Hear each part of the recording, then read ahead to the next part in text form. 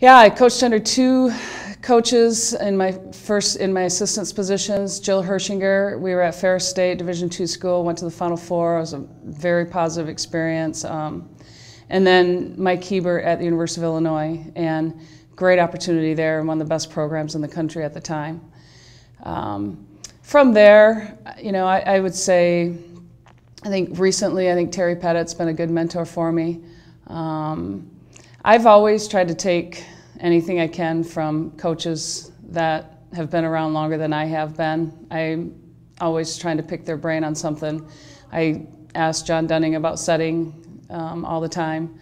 And, you know, and definitely have had some influence from Carl McGowan as well. You know, you don't coach in the state of Utah without being influenced by him, and actually had him in our gym as a volunteer assistant one spring. It was a great experience because he brought a lot into the gym, and it was interesting, and I was open to what he brought, and I just knew that there was something for me to learn from it, and took what I could from it, but still, you know, going back to the issue of being true to yourself, I still have to coach, you know, my style, but certainly learned a lot from him.